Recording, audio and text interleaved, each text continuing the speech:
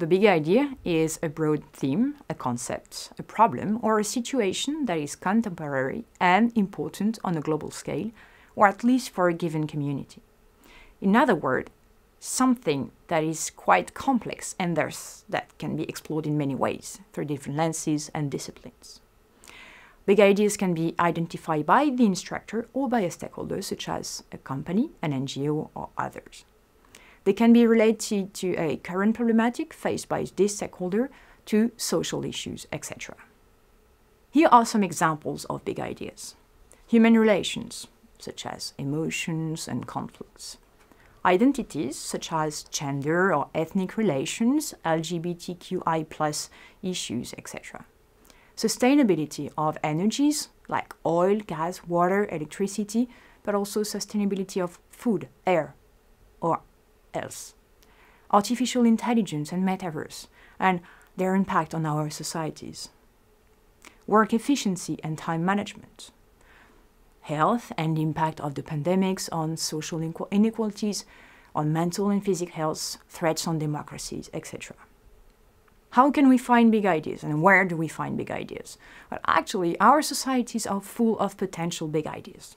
Reading articles and reports, discussing with companies, with NGOs or citizens, listening to current debates, each of these actions will help you identify big ideas. It does not necessarily have to be disrupting ideas, but it must be perceived as relevant to students and their communities. The equation between student interest and the big ideas facilitate their engagement into the adventure, as it creates a certain urgency to identify and develop solutions to solve the challenge. Do not hesitate to give students some time to brainstorm individually on this big idea.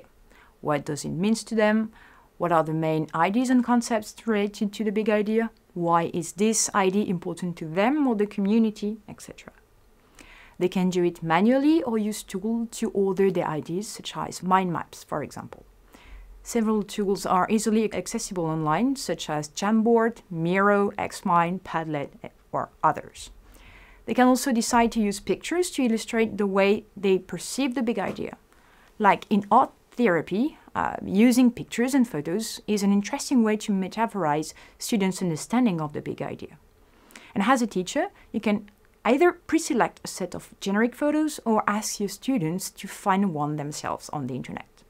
Of course, these are just examples. Feel free to use the technique you want to make your students individually brainstorm about the big idea. Whatever the technique selected, make sure that students have enough time to reflect upon the topic and eventually collect the data required to move to the second stage, the identification of the essential question.